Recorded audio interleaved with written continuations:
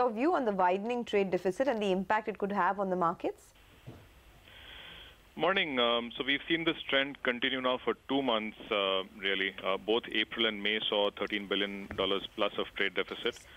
I think a few signs to make us sit up and take notice. One is, of course, as you mentioned, gold imports were high in April and have continued in May as well. Also, the non-oil, non-gold imports have also been clicking up. And you would recall that April was a time when dollar rupee actually breached 65 and went into the low 64s.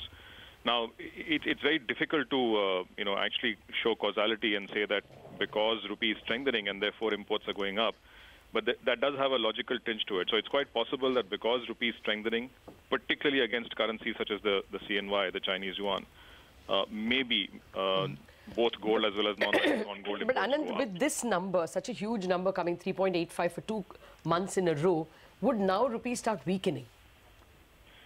Look, it's like this, Lata. The overall macro situation is still looking reasonably positive. The fact is oil is still way below 50. We're still seeing robust flows come in from the equity markets. And in general, the buzz about India remains positive.